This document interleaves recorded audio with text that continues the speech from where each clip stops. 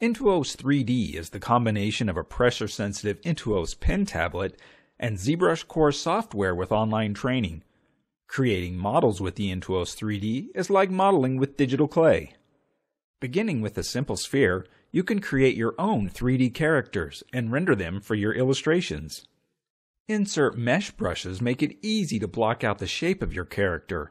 Individual features can be started as separate objects, giving you the flexibility to experiment as you create. Sculpting with this digital clay is easy and much more forgiving than real clay. There are a wide variety of tools to work with. Many of the sculpting brushes use pen pressure, meaning the harder you press, the more effect your stroke has on the model. Symmetry allows you to work on just one side of the model, without worrying about getting the other side right. Insert meshes can be separated into subtools, so you can sculpt on the face without messing up the eyes. It is easy to create clothing by using the extract feature. Just mask off where you would like the clothing to be and extract this into a new mesh that you can sculpt on. To add color, you can paint directly on your model.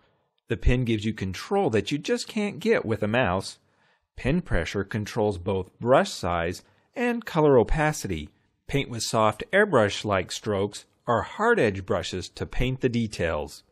Matte caps and materials allow you to customize the look of your model without affecting the underlying painted color. There are a wide assortment to choose from and are easy to change. Move, rotate, and scale tools allow you to pose and manipulate your character. Move brushes let you play with expressions, bringing life to your characters. Render your model as a final piece or as a base to paint from. The light direction can be easily changed, and you can also control how the shadow affects the model. When complete, the model can then be optimized for 3D printing and saved to the industry-standard OBJ file format. Intuos 3D with ZBrushCore.